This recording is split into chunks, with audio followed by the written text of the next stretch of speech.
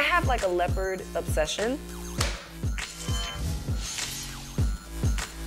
What inspired this look was being late.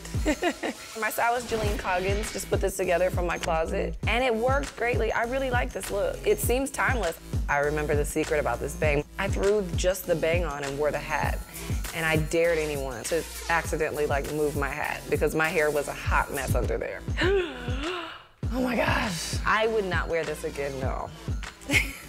I wore that dress backwards and put like a cummerbund over it so that you couldn't tell that it was backwards. The two-tone bang was special. We were just being creative, as you can see. I'm the editor-in-chief of Mary Claire. My job entails so many different things, but right now it entails going to Fashion Week and going to pretty much one show every hour.